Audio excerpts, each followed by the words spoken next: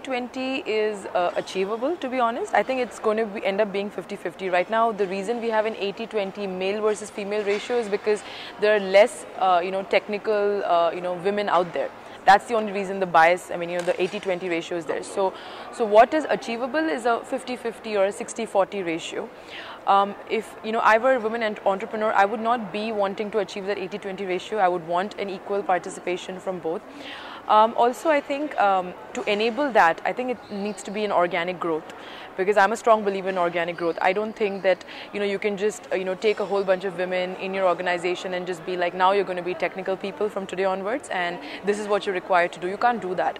It needs to start from a more childhood development phase, where we need to encourage our daughters to be more technical, and then I think when they grow up and then when they educate themselves in technical fields, then they would be the right people to be the 50%, not somebody just because we need more women. So in technical fields you need people with that kind of a knowledge. So if there are more men with that knowledge, I would probably hire men. So I'm not going to be like, I'm just going to take a woman just because I want to achieve that ratio. I will still get the best man for the job, be it a man or a woman. But eventually, if I'm developing an organization, eventually in the next 10 to 15 years, I would want more women and get it to a more 50-50%.